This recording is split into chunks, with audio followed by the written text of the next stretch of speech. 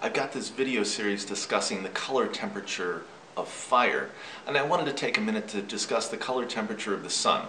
Now, what we perceive as the color of the sun is usually drawn by children in pictures as yellow or maybe orange at sunset, and that's when you can look directly at the sun.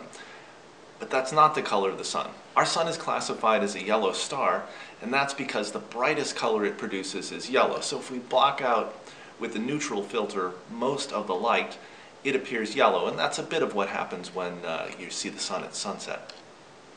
But take a look at this white sheet of paper. It's white because it's reflecting all colors of light.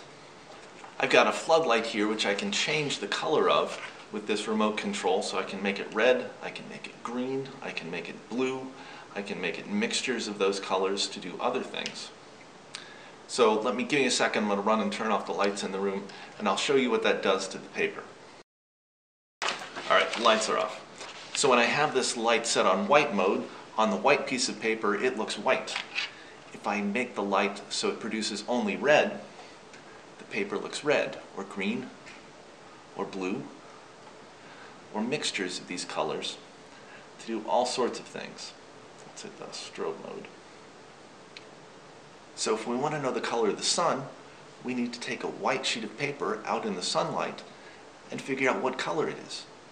Let's go. We hold this white sheet of paper out in the sunlight and it's white. So that means the sun is white. So if the sun is white, why do kids always draw it as yellow or orange or red?